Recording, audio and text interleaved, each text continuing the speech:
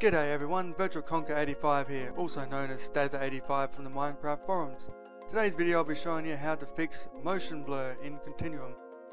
As of now you can see the borders end up getting this really awful pixelated white border around them whenever you're moving around using motion blur. So in this tutorial I'll be showing you how to fix this. So without ado, let's get started. Alright, so once you've downloaded the Continuum shader, we'll be using the latest Preview 2 version here. There will be a link in the description for you to download this one. So once you've done that, create a new folder.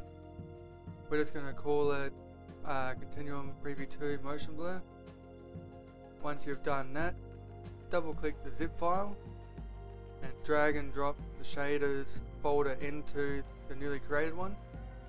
Double click the folder, double click the shaders folder, right click on final.fsh and edit with Notepad++. Once you've done that, the easiest way to find it is to double click on the motion blur, hold down Control and hit F and hit Find Next. Once you've done that, you need to scroll down to line 361. Go at the end, hit enter to make a space for it. Now this line of code will be in the description for you to copy and paste into this section here.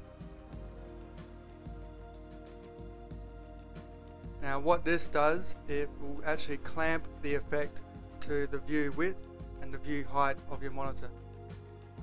This fix was given to us by our latest member, Bruce Knows How, so a big shout out and thanks to him.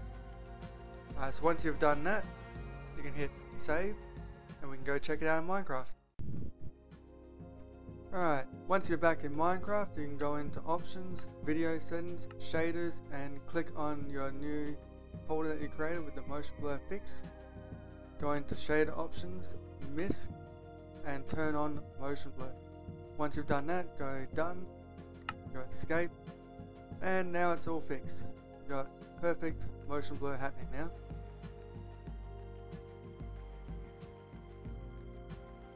So yeah, keep in mind that you can't use depth of field along with motion blur.